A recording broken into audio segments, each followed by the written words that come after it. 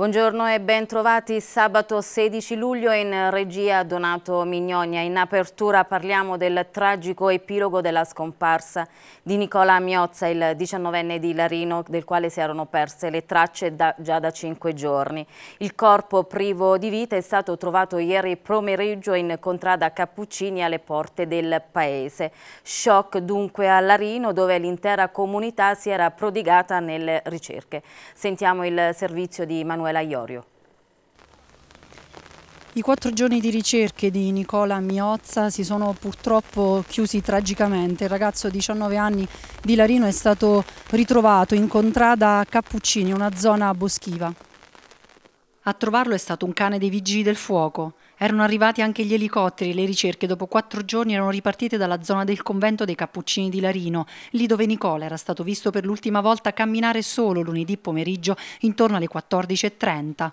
Poco prima era uscito di casa nel centro storico e aveva detto alla madre un semplice esco. Poi il buio totale, di lui più nessuna notizia, il telefono che risultava spento. Poche centinaia di metri più avanti del convento, proseguendo verso la Bifernina, c'è una stradina sulla sinistra che costeggia un oliveto e si insinua in un bosco. Qui la drammatica scena, il corpo di Nicola ormai senza vita che penzolava da una quercia. Dalle prime informazioni ha usato la cintura dei pantaloni e la morte risalirebbe già qualche giorno fa ed è molto probabile che coincida proprio con lunedì, il giorno della scomparsa. La tragica notizia ha fatto subito il giro del paese e gli amici sono arrivati di corsa disperati in contrada Cappuccini, dove i carabinieri coordinati dal comandante Raffaele Iacuzio non hanno fatto passare nessuno. La pioggia poi ha reso tutte le operazioni ancora più complesse. Sconvolta la famiglia di Nicola, lascia i genitori e un fratello. Nessuno riesce a dare un senso al gesto, nessuno immaginava un epilogo così tragico. Si era pensato ad un allontanamento volontario come già sembra avesse fatto in passato, questa volta però non è tornato. Un ragazzo allegro, senza grilli per la testa, con la passione per la musica e la fisarmonica e che forse combatteva con un malessere che si è tenuto dentro fino alla fine. E cambiamo decisamente argomento. Ex ITR, qualcosa si muove su Milano Finanza alla notizia dell'aumento del capitale sociale di Moda Impresa. La società cooperativa nata a Rassegna da ex dipendenti del colosso tessile, che ha aumentato i suoi dipendenti e già lavora con 2 licenze. Sentiamo il servizio di Enzo Di Gaetano. Torna sulla stampa nazionale la moda Made in Molise, o meglio Made in Isernia. Infatti Milano Finanza riporta in una delle sue pagine 2 servizi dedicati a una giovane start-up del settore tessile molisano, Moda Impresa, una creatura di Romolo Dorazio, ex dirigente ITR, che insieme ad altri lavoratori provenienti dalla stessa ITR ha messo in piedi Moda Impresa. Una bella soddisfazione oggi sulla stampa nazionale. Sì, assolutamente una grande soddisfazione. Diciamo, dopo questi primi 7-8 mesi di lavoro e di sacrifici, abbiamo un primo riconoscimento nazionale e questo ci dà ancora più spinta per andare avanti nei prossimi passi, assolutamente. Moda Impresa produce attualmente 2 marchi, uno di proprietà, Le Tonnerre, ed uno in licenza, Icona Bio. Il marchio Icona Bio è un marchio in licenza, il brand è un brand milanese fondato da un francese. Hanno ritenuto, questo marchio è un marchio che si fonda, come dice il nome, sul biologico, eco-friendly, riciclabili. Ha ritenuto che Moda Impresa fosse il partner adatto a svilupparlo, non hanno mai sviluppato la parte abbigliamento e diciamo che un altro motivo di orgoglio è che il know-how di questa terra è stato riconosciuto da un'azienda milanese che immediatamente, appena appreso che ex ITR avevano messo in piedi questa nuova esperienza, ha deciso di affidarci questo marchio. L'altro marchio invece è un marchio interno aziendale, si chiama Le Tonnerre, è un marchio che nasce insieme ad uno stilista, Tony Ranalli, con esperienze internazionali, ha lavorato in Medio Oriente, in Asia, in Italia con le più importanti maison. È un marchio donna a prêt-à-porter molto alto, quindi quello che un po' è il nostro DNA storico del nostro territorio. Siamo convinti con questi 2 progetti di avere una espansione, una crescita almeno per i prossimi 3-4 anni senza, spero, problemi. Moda Impresa, partita all'inizio con 20 soci, produce anche in proprio ed ha affidato ad ex Sarte ITR la realizzazione dei capi e dei campionari. Noi abbiamo presentato agli investitori un business plan che prevedeva quello che è stato fatto fino ad oggi nel tempo almeno di 1 anno e mezzo, 2. Siamo andati molto più veloci di quello che avevamo previsto. In realtà, come lei diceva, abbiamo inserito un laboratorio interno per prototipi e piccole produzioni. In questo momento siamo a pieno regime, siamo 20 persone. Ma contiamo sicuramente di crescere nei prossimi mesi. Orazio, la politica locale, la società locale come ha risposto? Vi seguono, sono attenti oppure nota una certa freddezza? Ma in realtà non vorrei parlare di freddezza. Diciamo la verità, mi aspettavo un po' più, almeno a livello morale, di appoggio. Non è un problema, come io ho dichiarato, se le ricorda, durante l'inaugurazione di questa azienda, noi andiamo avanti con le nostre forze. Tant'è che questo mese abbiamo ricapitalizzato l'azienda di ulteriori 100.000 euro, portando il capitale sociale a 200.000 euro. Chiaramente ci farebbe piacere un po' di appoggio, come dire, morale e un po' di carica ogni tanto anche dal mondo locale, sociale, politico, istituzionale. Purtroppo devo riconoscere che questa cosa non è ancora avvenuta, ma ripeto, nessun problema, andiamo avanti ancora più carichi di prima. E un pulmino per il trasporto dei disabili è stato donato in comodato d'uso per 4 anni al comune di Campobasso. Il mezzo, acquistato grazie alle donazioni di 57 aziende, sarà messo a disposizione di persone affette da disabilità che devono raggiungere i centri di riabilitazione. Stamattina la benedizione davanti al municipio ed una breve cerimonia nell'aula consiliare. Ed ora diamo uno sguardo ai principali quotidiani regionali e nazionali.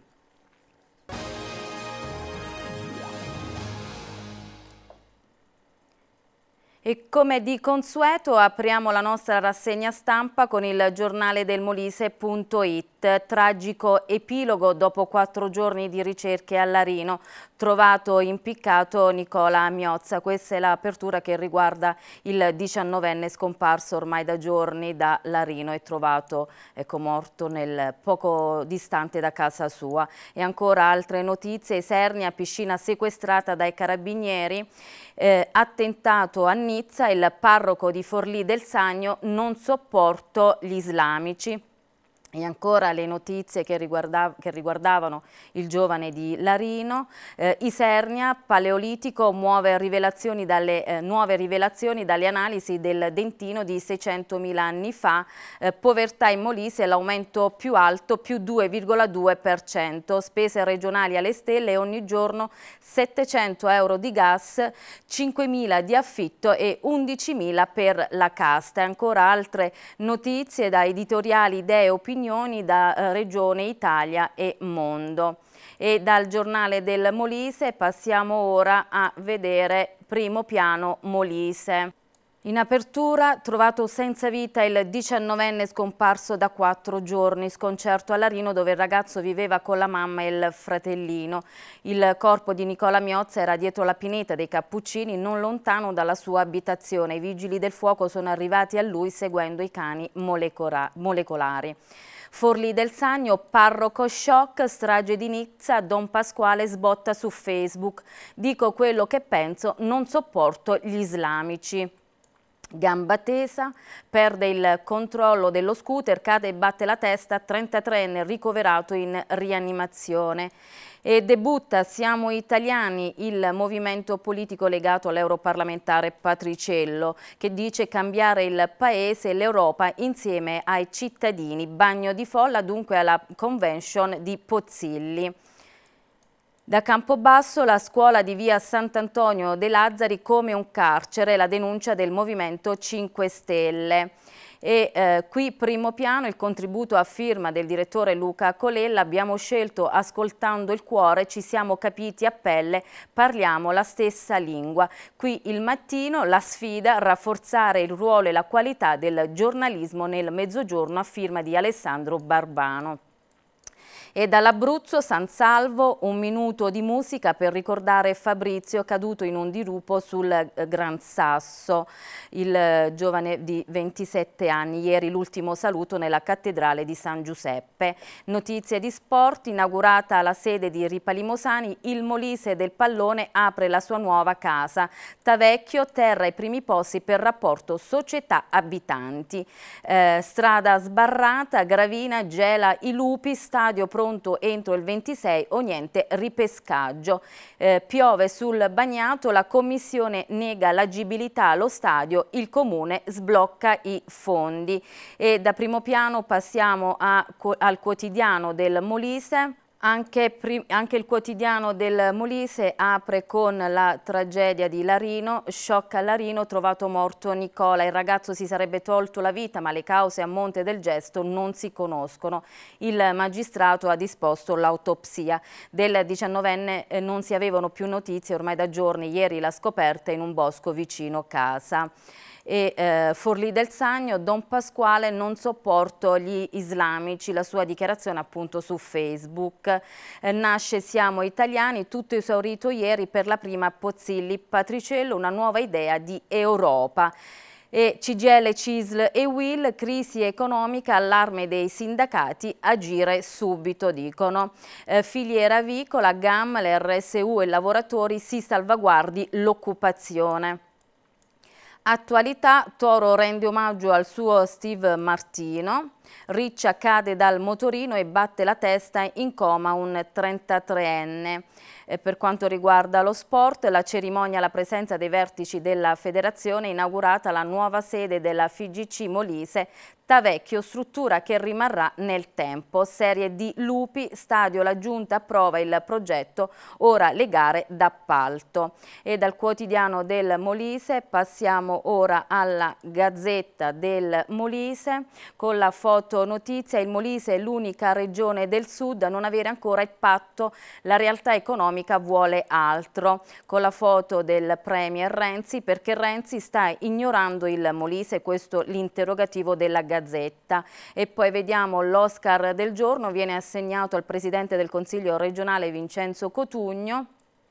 Il Presidente del Consiglio regionale del Molise dunque ha partecipato a Bruxelles sull'assemblea dei presidenti delle assisi regionali per fare il punto sulla situazione della questione dei migranti. Il tapiro del giorno invece viene assegnato al sindaco della città di Campobasso Antonio Battista. Possibile, dice, signor sindaco, che a Campobasso per un disco per disabile non si riesca a comprendere come muoversi? Questo è l'interrogativo. Ed ora dalla Gazzetta del Molise passiamo a Futuro Molise, il telematico, e anche Futuro Molise apre con la tragedia di Larino sotto shock, Nicola Miozza trovato morto vicino casa sua. Strage di Nizza, il cordoglio del Molise, frattura, violenza disumana. E ancora altre notizie da Isernia: il dentino preistorico venga esposto in originale presso il Museo Cittadino, in netta contrapposizione con il professor Peretto, l'assessore comunale alla cultura Eugenio Kniahinichi. Movimento 5 Stelle, canapa agroindustriale, una legge per il Molise. Da Isernia, blitz dei carabinieri, sotto sequestro una piscina aperta al pubblico totalmente abusiva. Ed ora dai quotidiani regionali passiamo a quelli nazionali. Iniziamo con la Repubblica, che apre con la strage dei bimbi, orrore a Nizza, camion sulla folla, 84 vittime, altri 50 tra la vita e la morte. Colpo di Stato, Turchia nel caos, il presidente Erdogan resiste. Ieri alle 20, dopo le 22, appunto la notizia dei carri armati scesi per strada. L'esercito ha preso il potere, ma il premier golpe fallito. Battaglia a Istanbul, Obama e Merkel rispettare il governo eletto. E dalla Repubblica passiamo al Corriere della Sera, che apre con il golpe in Turchia, dunque la Turchia nel caos, tentativo dei militari, il presidente Erdogan via iPhone, resistete, il governo, colpo già fallito. E dal Corriere passiamo ora al Fatto Quotidiano. Strage ferroviaria, il PM di Trani: non è stato solo un errore umano, troppo comodo accusare soltanto il capostazione. Quindi apre con la notizia, ecco, della tragedia in Puglia. Colpo d'ala, il vice ministro Zanetti trasloca da Scelta Civica al partito di Dennis. Verdini entra nel governo. Altre notizie chiaramente di estrazione nazionale. E curve pericolose, indaga la procura di Torino l'uomo di Andrea Agnelli, teneva i rapporti tra la Juve e l'ultra accusato di mafia. E dal Fatto Quotidiano passiamo ora a Libero, che apre con la notizia dell'attentato di Nizza, il perché dell'ennesimo massacro islamico di razza, depresso senza soldi e mollato dalla moglie, ma lo stragista di Nizza è soprattutto un musulmano figlio di estremisti. Così la religione trasforma i disperati in nemici acerrimi della civiltà occidentale. Parigi paga la sua follia, ha fatto entrare milioni di immigrati che non si fanno integrare. Ed ecco anche la foto dell'assassino tunisino che doveva essere in galera secondo Mauro Zanon di Libero. E ancora da Libero passiamo ora a Il Tempo. E ancora in apertura la strage di Nizza con delle foto shock. A Nizza 84 morti, tanti bimbi uccisi oppure orfani, 3 italiani dispersi, un altro è grave, ISIS non si ferma più e il camion diventa il simbolo della vulnerabilità dell'Occidente. Tir a segno. E dal Tempo passiamo a Sole 24 Ore. Ecco, nord-est, trincea di inventori, viaggio nell'Italia che innova, dall'acciaio alla coltelleria, dai semiconduttori alla meccanica, le sfide degli imprenditori di frontiera. Boccia, innovazione decisiva per lo sviluppo, Baban, siamo l'eccellenza del fatto su misura. E taglio alto, colpo di Stato in Turchia, i militari preso il potere, legge marziale e coprifuoco. E ancora la strage di Nizza, la strage del terrorista solitario sotto accusa, le falle della sicurezza. E dal Sole 24 Ore passiamo a vedere, ecco, l'Avvenire, il quotidiano della CEI. Anche qui ovviamente l'apertura è dedicata alla strage a Nizza, bersagli anche i bambini. Il Fatto, Francia ancora sotto attacco, tunisino fa strage alla guida di un camion, molte piccole vittime, 3 feriti e 4 dispersi tra i connazionali. L'ombra del Daesh, ma il mondo musulmano condanna. Il massacro di Nizza, 84 morti e 200 feriti travolti dal killer. E il nuovo terrorismo che non ha bisogno di armi, allerta anche in Italia. E ancora in alto, taglio alto, scontro, ecco i richiami, scontro di treni, gli indagati sono 6, per i familiari 10 milioni di aiuti. Reggio Calabria, scoperta la cupola, drine massoneria, indagato Scoppellitti. Polonia, il primate polacco, dialogo e comunione alla GMC di Cracovia. E editoria, Cairo vince la sfida e con il 48% conquista la RCS. Il Messaggero come apre questa mattina, ancora ecco la fotonotizia con dei passeggini soli, vuoti probabilmente, il sangue dei bambini, la strage del tir sulla folla a Nizza, il bilancio di 84 vittime e oltre 200 feriti, quindi si rimarca appunto che la tragedia ha coinvolto soprattutto i bambini, l'orrore dei più piccoli, 10 morti, 15 in ospedale, il terrorista era un tunisino immigrato 31enne. E Turchia, golpe dei militari, Erdogan resiste, scontri a fuoco, truppe corazzate nelle città, chiuso l'aeroporto di Istanbul, il presidente scendete in piazza, l'appello che fa ai suoi concittadini. E dal Messaggero passiamo al Secolo d'Italia. Anche il Secolo apre con l'orrore islamista, almeno 54 bambini sono stati ricoverati all'ospedale di Nizza dopo la strage. Anche qui la foto notizia, probabilmente sotto ecco, il lenzuolo, il corpo di un bambino, accanto la bambola.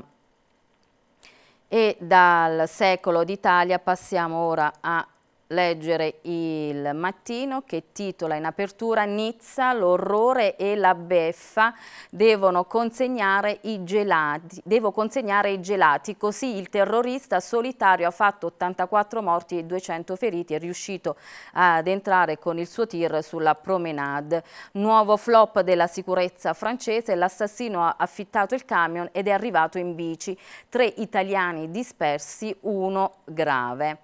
E dal Mattino, ecco, in chiusura della nostra rassegna stampa, come sempre, la Gazzetta dello Sport. Juve tutto sul Pipita, anche Zaza e Pereira per arrivare a Higuain. Lunedì l'incontro, offerta di 94 milioni cash o conguaglio più 2 bianconeri. Il Napoli, se cede, può puntare a Icardi. E la fotonotizia al centro: Mancio, la resa dei conti, muro contro muro, soluzione negli USA. Il tecnico parte oggi con la squadra per Portland, dove nei prossimi giorni avrà il faccia a faccia decisivo con Toir. Vuole chiarezza.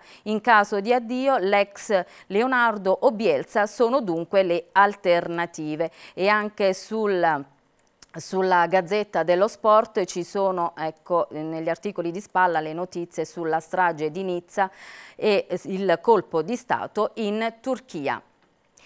E questo è tutto per quanto riguarda la nostra prima edizione dell'informazione. Come sempre, grazie e una buona giornata.